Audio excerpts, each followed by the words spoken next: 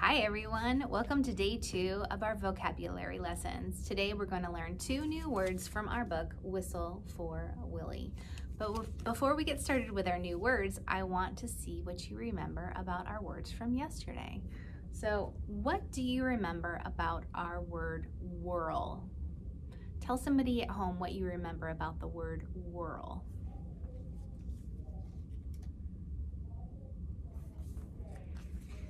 All right, so maybe you talked about what it means to spin around fast, or maybe you talked about how in the story, Peter whirled around really fast until he got dizzy. All right, what do you remember about the word scramble? Tell your partner right now.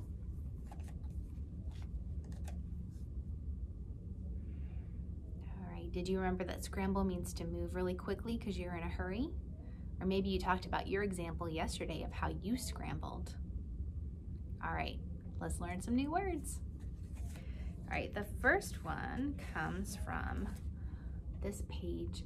I know we talked about it yesterday. We're gonna get another word from this page. So it said, Peter tried and tried to whistle.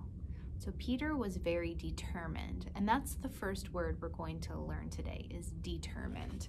So when you are determined, you want to do something very much and you keep trying, even if it's hard.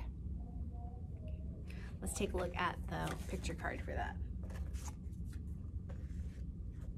So in this picture, the boy is learning how to ride his bike without training wheels. And if you look closely, you'll see these little squiggly lines. That shows he's very wobbly because it's not easy to learn how to go from training wheels to no training wheels. Once you learn, then it's awesome. But in that process of learning, it's difficult. He wants to learn how to ride his bike without his training wheels, so he's determined. He keeps trying even though it is difficult or it's hard. So when we do our gesture for determined, we're gonna do like him. We're gonna pretend like we're on our bike and we're wobbling. Determined, right? Maybe have a look on your face like, I'm not gonna give up. Determined. Good. All right, so when I was little, I was determined to learn how to do a back, not a back flip, but a back dive into our pool growing up. It's really scary to throw yourself back because you could hit the side of the pool, and that's not good. You don't want to hit your head when you're going under the water. But I didn't give up, and I kept doing it, and I can still do a back dive to this day. All right, so I was finally able to do it. I was determined to get it done, and eventually I did. What is something you are determined to do? Remember, it's something that's hard, but you're not gonna give up until you're able to do it. Tell your partner right now what you're determined, and you may remember to use the word, I'm determined to learn how to.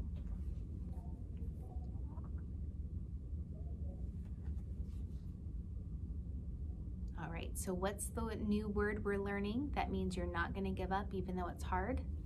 Do the gesture. Determined. Awesome. All right, our next word comes from this page right here. This is when Peter finally learned how to whistle, right? He tried and tried, he was determined, and he was able to do it. And over here, his mom and his dad and Willie and even Peter himself, they're all proud of him for learning how to whistle. It said they loved his whistling. They were proud of him. So the next word we're going to learn is proud. Proud is when you're happy about something that you have done, right? So let's take a look at the picture card. Oh my goodness, right there, she has painted a picture and she's holding it up and she's got a big old smile on her face because she is proud of that painting that she did. Let's take a look at the word proud. Proud. All right. I want to talk to you about feeling proud. It is really good to feel proud about yourself, especially when it was something hard to do and you were determined and you were able to do it. You should feel great about your accomplishments when you don't give up and you learn how to do something.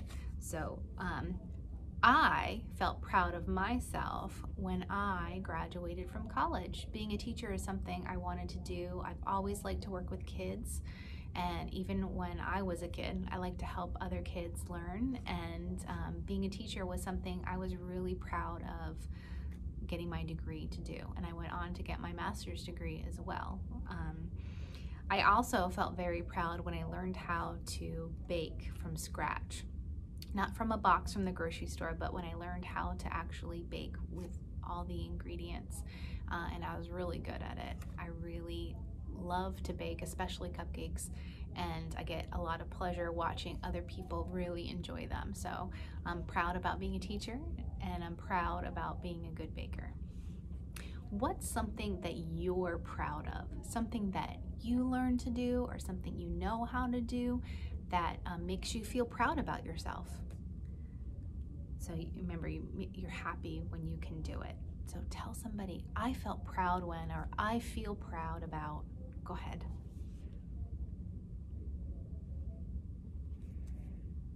All right, so when we do the gesture for proud, we're gonna pretend like we have something in our hands. It could be something you made, or an award you got, and you're just gonna hold it up and say proud. Make sure your face looks happy about it. Proud. Okay, so what's the word that we learned today that means you don't give up, you keep trying even if it's hard? Determined.